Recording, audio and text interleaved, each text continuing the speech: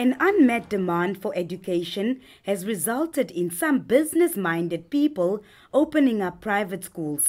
Some of these have been operating for years. 5 unregistered private schools, and there might be more, but what we have on our list is Educare Private School in Walvis, JJ's Private School, and Stepping Stone is in Swakop, and then we have Macadamia Private School also in Walvis, and then Gateway Private School in Walvis, and then we also have one homeschooling where a lady, Biola Ackerman, also applied. Now all these schools were not approved, therefore they are unregistered. These private schools are not in possession of certificates of approval, meaning their infrastructure has not been inspected by the relevant authorities. This means conducive environments for teaching and learning have not been reviewed.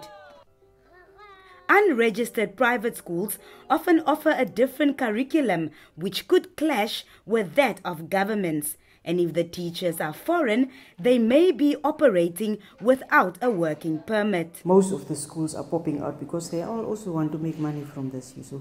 So it should be that they assist the government with regards to access in education. But what we find is that there are schools that are really asking the parents a lot of money. There are reports of parents having spent thousands of dollars on these private schools, and the Education Regional Directorate is on a mission to inspect all private schools in the region. Unregistered private schools will be closed down, although this will create a bit of a dilemma for the government, as public schools have no capacity to accommodate all learners. We don't know how many learners are there and how many learners will be affected.